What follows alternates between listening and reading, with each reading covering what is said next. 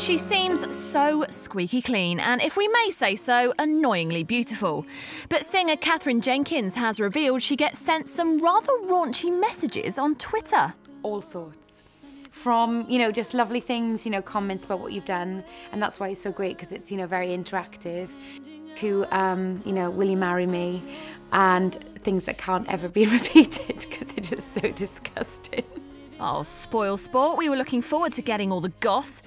Unfortunately, lad, she's getting married to TV hottie Katherine Jones next year. We're just both really busy, and so we've struggled to find a day, but we will do it. It's sort of sometime next year, hopefully, but there's no rush.